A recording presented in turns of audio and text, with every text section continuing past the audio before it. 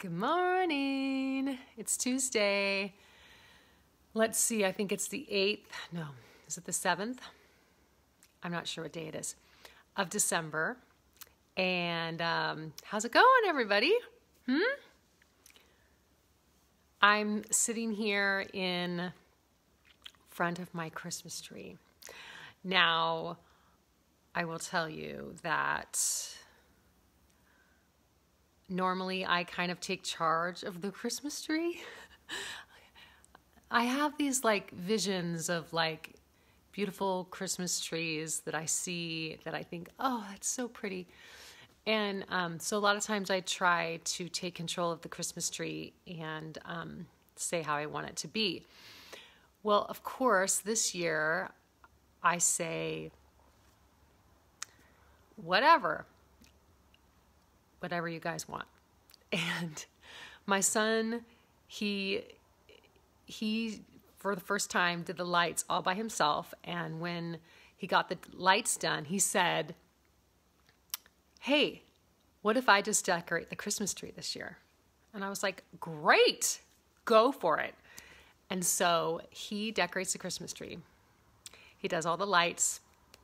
We have these berries on a cool kind of brown twiggy thing. He puts all those on, and then he gets out my favorite ornaments, which are these kind of mercury balls. Okay. He puts those on. And then he finds, what else is my favorite? They're these little, they're kind of coppery, mercury looking too, these little ones. He puts those on. And he says, you know what? I think it's perfect. And he says, we're not going to put any other ornaments on the tree this year. And I was like, who are you? It's so simple. I love it. And I didn't have to do anything. So, yeah, it was a gift, literally. Just oh my goodness. The one time that I let go of what I want, I get exactly what I wanted. Anyway, so that's what's been going on around here. We are decorated for Christmas. I do have my legendary cranberry tea simmering on the stove. Well, not right now because we ran out. So I need to make another batch. But it's just really wonderful. And the crazy thing is, today is actually a little bit overcast, so it kind of feels cold, but it's not cold. It's supposed to be 82 today, which I want to have a fire in the fireplace, and I can't do it. I'm wearing a sweater. I shouldn't be. But hey, that's us this year in California. So not that it's always this warm, but sometimes December is really, really warm. So yeah, so I read something today about Christmas lists, and we are in the midst of a Christmas list because I don't ever know what to do for Christmas for my kids.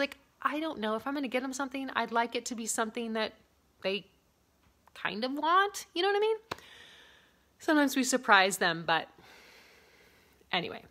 So we're in the midst of, okay, we need to get your Christmas list going because if not, then I can't get them shipped here in time and all that. So I read something today about Christmas lists, and it said, when you're young, you make the Christmas list. When you grow up, you fund the Christmas list. And when you get old, you have no idea what to put on the dang Christmas list. And I thought, wow, isn't that true? Isn't that true? I remember not being able to wait for Christmas because that one thing that I wanted or whatever. And now we're in the middle of funding the Christmas list, which is totally fine. But I'm feeling really old because I don't have a clue what to put on the list. Are you guys like that? Do you have any clue? And this year more than others because we can't really give them a trip. We can't really go do something really fun. I don't know about you guys, but we are on lockdown again. Yeah, not all of California, but a lot of parts of California we're on lockdown. We can't really do much besides go for a walk or a run, go to the grocery store, go to the post office, or go to the bank, I think. So it's a very strange year.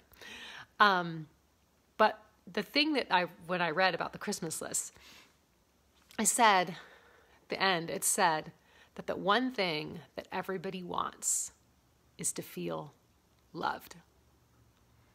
I thought, you're right. You are right. And so after I read that, I got up and I made breakfast for my family. I don't always do that. And I decided, you know what? I'm going to make breakfast for my family. So we had French toast and cinnamon apples. And I hope that that's one way that I can show them love, you know? So we are talking about love today. And look I even poured my coffee into the love mug. So coordinating. We're talking about love today. We're talking about love at first sight. I wonder if any of you guys have a love at first sight story.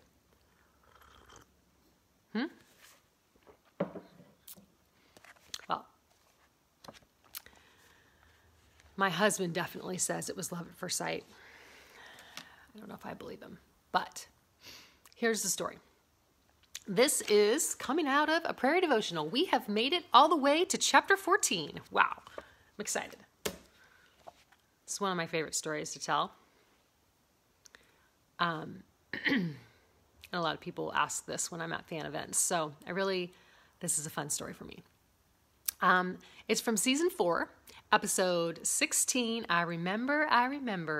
And this is all about when it's Charles and Carolyn's anniversary and they're waiting for Charles to get home, and Ma, I think, made a special meal, and she's waiting, and he's late, and whatever, he's driving back from, I don't know, Mankato or who knows, wherever. And she thinks that he forgets. He doesn't. But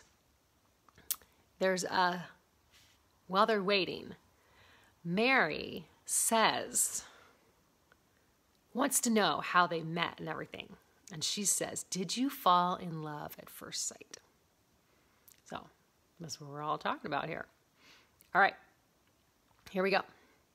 I used to laugh at the idea of love at first sight. How could love possibly begin in just one glance? My husband disagrees. Josh believes love is a calm sense of assurance that the relationship could be forever if both parties were willing. It was his experience when he first saw me. So how could I argue? Mary Ingalls wanted to hear all about her parents falling in love. She hoped it was instant attraction.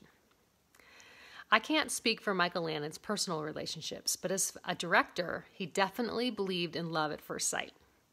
At the NBC corporate office, Michael took one look at my sister and me and said, "Those are my girls." He loved us instantly. The crazy thing about God is that he doesn't wait until we're born to start loving us. His love began before the beginning of time. He loves us as no one else could. Carolyn tells Mary how she loved Charles from the moment she saw him. It's just the way God loves you and me, but he does it even better. And the verse is from Psalms 139, 16 and 17. You saw me before I was born. Every day of my life was recorded in your book. How precious are your thoughts about me, O God. They cannot be numbered. So, this Christmas, who can you show that you love? With a Christmas gift, with a yummy breakfast, with whatever it is you have to give, it can be a gift of love. And whether you believe in love at first sight or not, I hope that you know that the God of the universe loves you before time began. And I want to also say that I love you all. Thank you for supporting me, for hanging out with me on Tuesday mornings. And I hope you have a really wonderful, wonderful day. All right. See ya. Bye.